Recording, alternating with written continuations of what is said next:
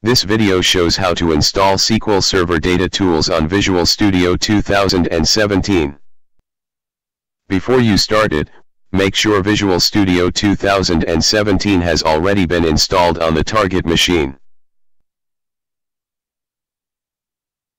First, SQL Server Data Tools need to be downloaded from Microsoft website. This can complete as: create a working directory SSDT install on either C or D drive.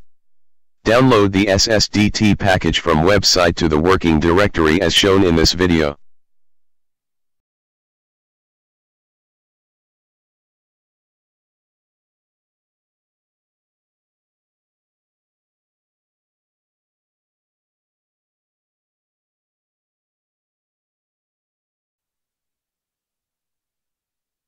Run SSDT setup enu.exe under the working directory to complete the SSDT installation.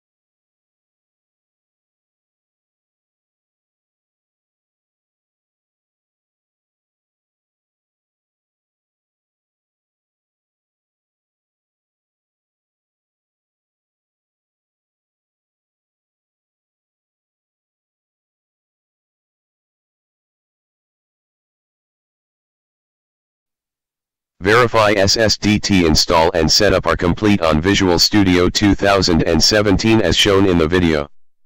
A complete installation should include Analysis Services Multidimensional and Data Mining Project, Integration Services Project, Report Server Project Wizard, Report Server Project, and Analysis Services Tabular Project template listed under Business Intelligence New Project Templates. Now you have completed to install SSDT package on Visual Studio 2017.